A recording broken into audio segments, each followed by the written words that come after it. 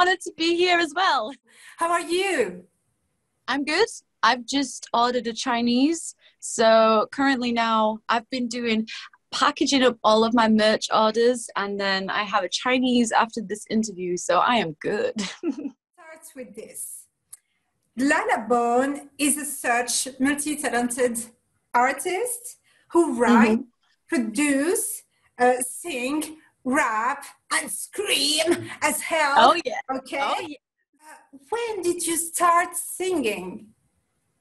I started when I was 12, and I was really shy when I first started singing, and I did a few competitions at school, but I'd say I started to take it seriously when I was 15. I would say 15. Okay. I want to know a little more about how it's all started for you. So you were touring with your band, Hands Off Gretel, right? Yeah. And then you start hearing some stuff from younger. So those younger were harassed in your crowd. So after that, you try to speak out about those problems, right? Some responses start to make you angry, right? Yes, definitely. And then you start writing about the whole situation. So is that right? Yes. Okay. Yes, that is right. I did. I spoke out about how I was being treated, and also how girls were being treated, feeling uncomfortable coming to my shows. And I always prioritize girls' safety. That's something really, really important to me. So when girls started to tell me they felt unsafe, I knew I had to just address the issue and just put it out there and say, this is something that's been happening at my shows, and if anyone's seen any of this behavior, we need to work together to kind of make it a better environment. And yeah, people attacked me and said, they attacked the way that I dressed, which is weird. They said that I will never be respected the same as a male artist, because when I stand on stage, I wear outfits that are too revealing. And that really upset me, because they were saying that I was kind of asking for it because of the way I dressed. And I thought that was like an old mentality. I didn't think people still thought that way. So it opened up a new can of worms for me. And I just, like you said, I just felt angry and had all these things I wanted to say. But also my mental state was terrible, because I was arguing with people online and then having to get up and play shows. And I just wanted to go into my bedroom and hide. Yeah.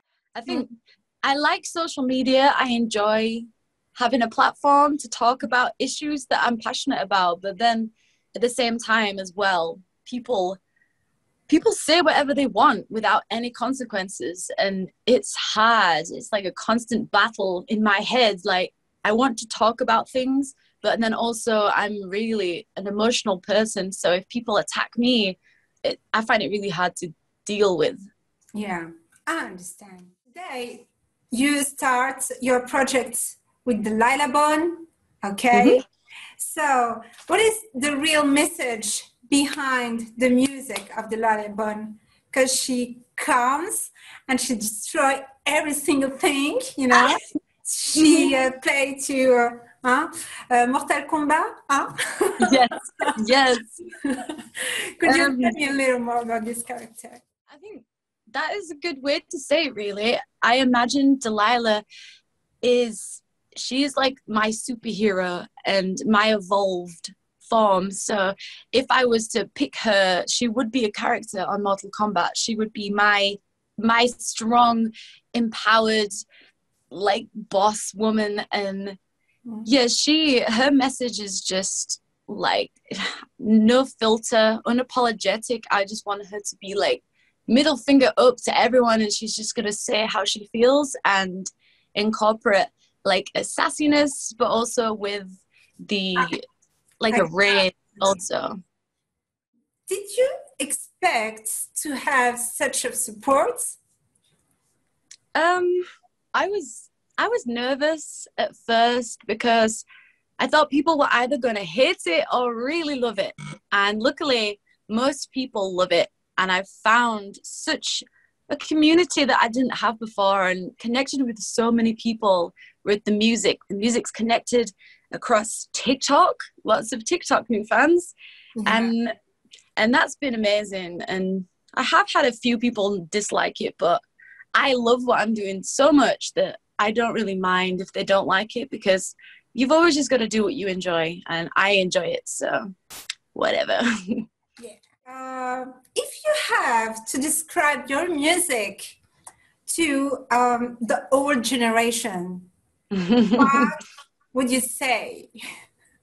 Well, I think the genre of music would be punk influenced hip hop music, because it has the screaming in it. It has the attitude of punk, where it is this aggressive message, but then also it has it has elements of pop as well, and hip hop and rap. So yeah, I think it's like, I call it brat punk. That's my word that I used, which means the brat is the attitude part. It's the brattiness, and then the punkiness. And I imagine, yeah, I would say that it's like a punk meets hip hop sound. Okay, thank you. So, yeah, lockdown in a way was hell for a lot of people, because they don't like to be confined, But not for you. You clearly made the choice to be there for your community. Yes. So could you tell me a little more about lockdown and how lockdown was for you? Well, before lockdown, I was on tour with my band, and I was quite suffering on tour because of people online, and people online would come to gigs, and things were being said. I remember I was on tour and somebody threw a drink at me on stage, and people were tending to be like, this is just horrible to me in real life. And then I was becoming anxious and I didn't want to play gigs anymore. And I told the band, I need to take a break. Like, when the tour is done, I need to take a break and just be on my own for a while. I've just spent so much time with people that I just need some me time. But then lockdown happened at that same time. So just when I said I needed a break, it was on the news. Now we can't play gigs. So it came at a very, very good time for me to be able to kind of stop everything and go back to the drawing board and just think about what I really want to do in my life, and to be able to create for myself and just make things just for myself without having to include anybody else. And I've felt like I've grown so much in lockdown. I've become more confident and I've become happier, even though obviously what's happening in the world is horrible. Yeah. I found like a kind of like a peace inside myself that I didn't have before lockdown. First, everything, could you tell me a little more about Trash Queen Records? Oh yeah. So yeah, that is a label I created myself, and I release all my music on that. So I've got a solo album under the name Lauren Tate on that, and all of my projects I put under that label. That is my own thing. I'm the boss of Trash Queen Records. So is that important for you to have your own label? Yeah, because before I didn't call it anything. I just never mentioned any, because I was unsigned, and having my own independent name, it's like, it's more professional now. It's like, yes, I do everything myself. I produce, I write, I record, and I am the label. I do it all, and I'm proud to say that I can do that. That's super cool, because you do everything by yourself, and this is really encouraging. Mm-hmm. I mean, you show to everybody that you can be whatever you want, you can do whatever you want in this life. Yeah, that's super cool, really, to hear. Thank you. Now, DELILAH BON, the new album will be out in 5 days. So how do you feel about that? I feel excited and I feel ready because I've listened to these songs so much now. I know them inside out. I know I've loved them. I've listened to them in my car. I've danced to them, and I've imagined everybody else dancing to them. So yeah, I'm ready for people to hear it. I think people will love it, and yeah, I'm confident about it. I love what I've created, and I just want everybody to hear it. That's cool. We discovered Soul Sister, the music video, this Friday. So yeah, so the response of the fan was really great. So could you tell me a little more about your music video? So how did you work on it? Usually with my music videos, I have huge ideas in my head, and I don't have the budget for those ideas. I don't have the team or the space. So usually I work with my mum. So my mum films my music videos, and I tell her my ideas, and then we kind of make them more realistic together and say, what can we do that's not going to cost much money? And the Soul Sisters video I filmed in my garage. So I made all the backdrop, I painted all the mannequins, and I did everything. Like, we went to the shop to buy a magazine, and then I stuck the magazine pages on the wall. And the videos, there's a lot of hard work to create the visuals because it starts from nothing. We have no team, and my mum she films them, and she's had to learn so much on YouTube. So she watches YouTube videos on cameras and lighting. But I love being able to create things on my own like that, because you don't have to spend thousands of pounds to create something that people will enjoy. Yeah. And there's always a message on your music video, and it's clear. Yeah. How do you work on your music? I mean, what is the process of writing and composing? Because you do every single thing. I mean, you did everything on your album. I did. I usually, I do this. So I grab my phone like this, and I sing ideas into my phone. So I'll be walking down the road, or I'll be, yesterday I was on a walk with my dog, and I didn't take my phone with me on the walk, and I had an idea in my head, so I started humming like do do do do do do do do do do do, and then I was walking home like do do do do do, don't forget this, and it's cool. I sing. So I sing everything into my phone. I like sing a vocal, and then I sing a bass line. Everything's sang into my phone, and then I take my phone into the studio, and then I like tab it. So I try and play it on bass, I play it on keyboard, and I create entire songs around little voice notes. And I've just been able to create so many songs doing that, and just thinking, right, I can use any instrument. It doesn't have to be guitar. It could be keyboard. It could be bass. And I've written so many songs now because I've just unlocked the key to how I can create, and it's by singing everything.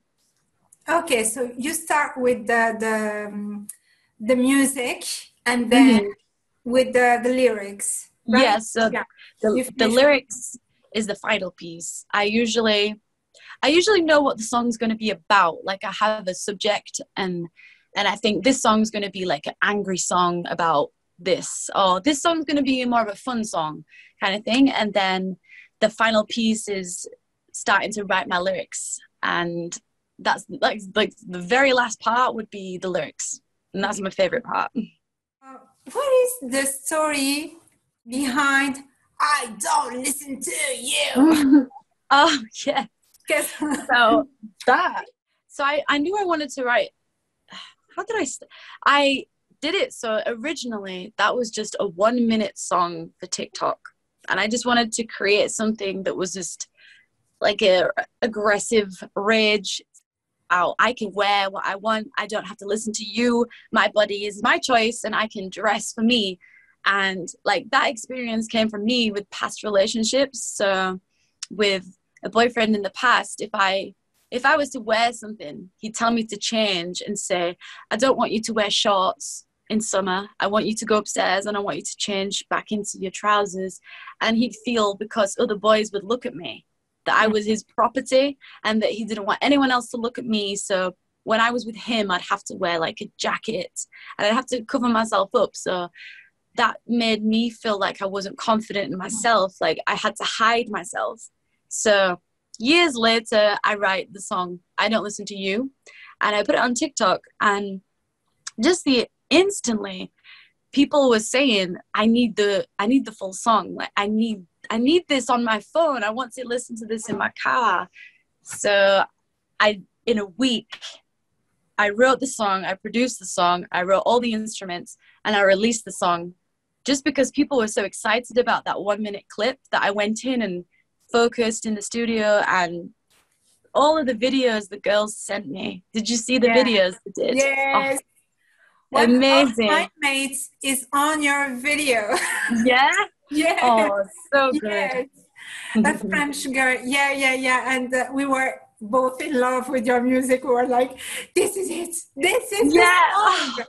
This is the song of 2021. Come on, girls. Yeah. When people started sending videos for the song, instantly I noticed it's like you've got plus size girls and just like every single kind of girl you could imagine made videos to my song, and seeing that my message resonated with so many different people, like that made me know like I'm doing the right thing. Because sometimes I worry, because obviously I don't know, I don't want my message to be seen that it's not for everybody. I want my message to be for everybody. And that video proved it. It just proved like this message speaks to so many people. So many people need this message.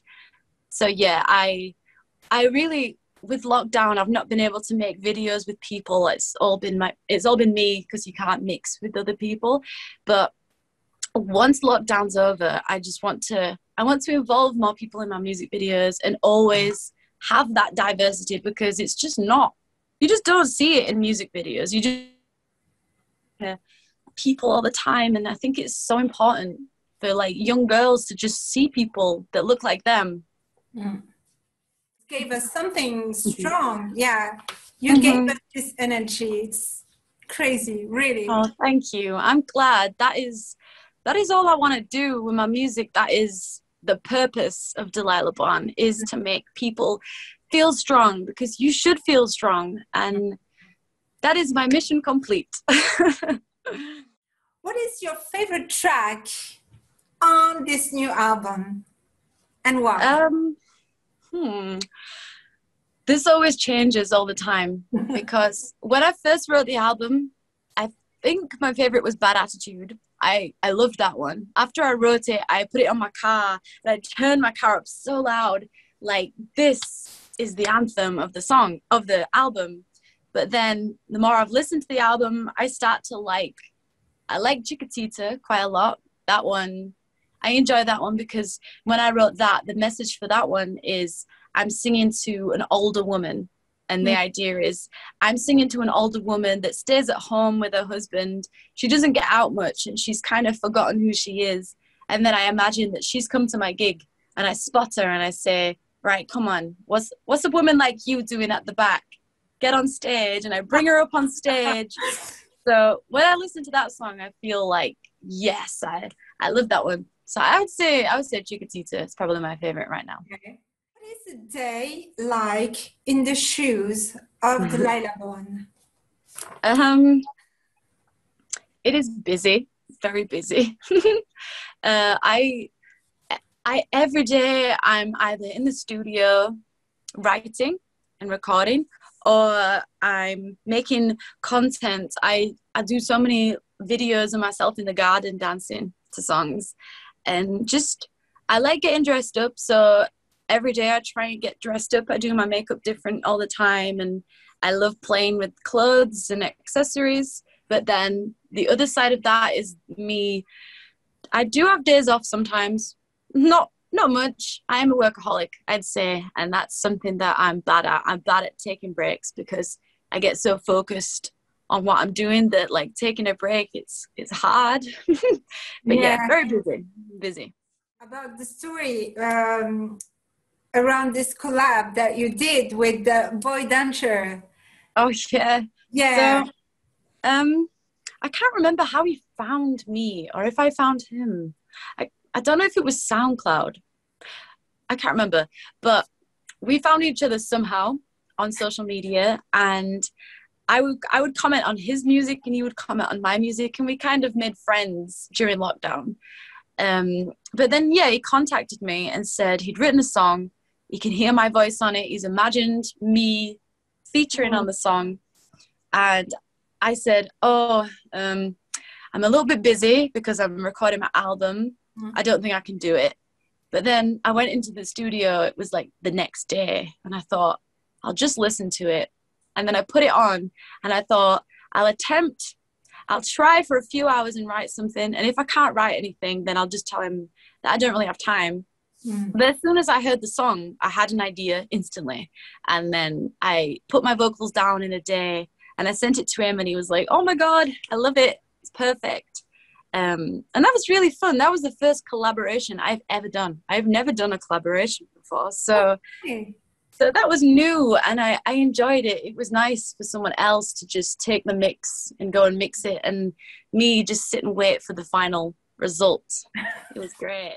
What is your dream collab? I mean, if it's happened one day, someone come to you and ask you again. I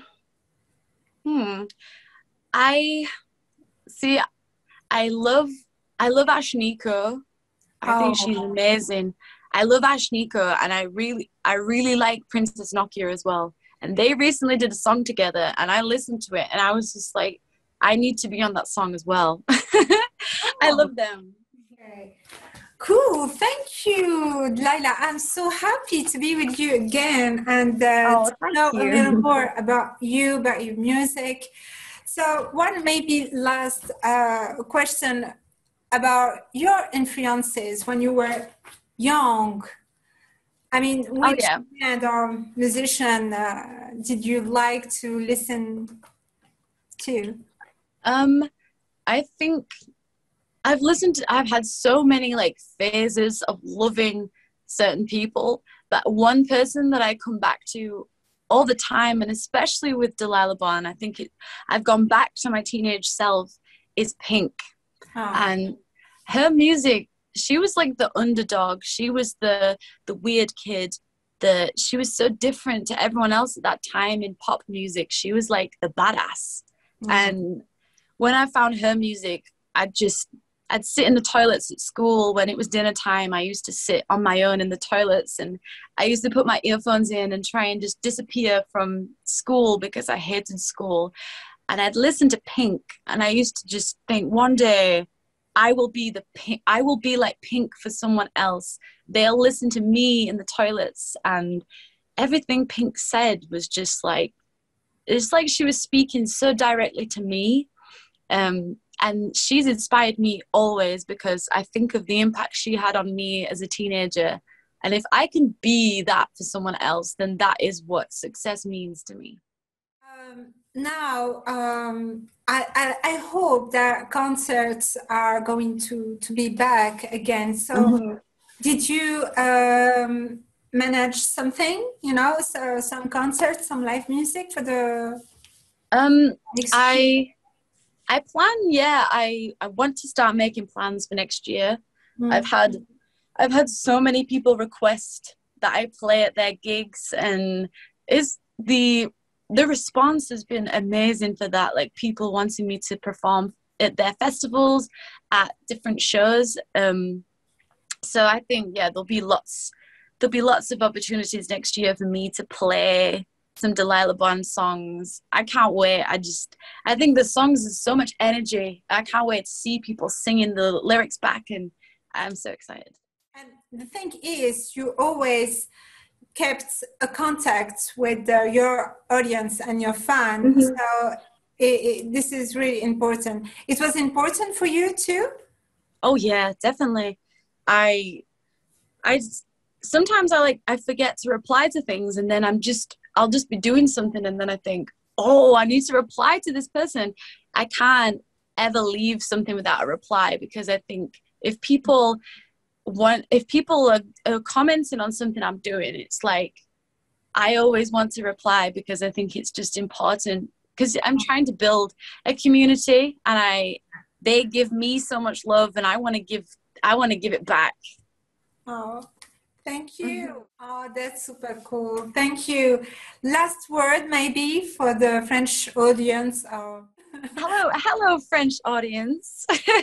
I really hope you enjoy my album, and I really hope you dance around to it, and you don't care what anyone else thinks about you, and you live your life for you, and you dress how you want, because you don't need to listen to anybody else. All of that.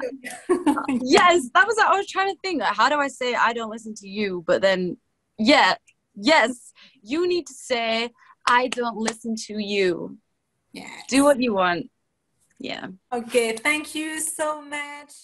I am the devil.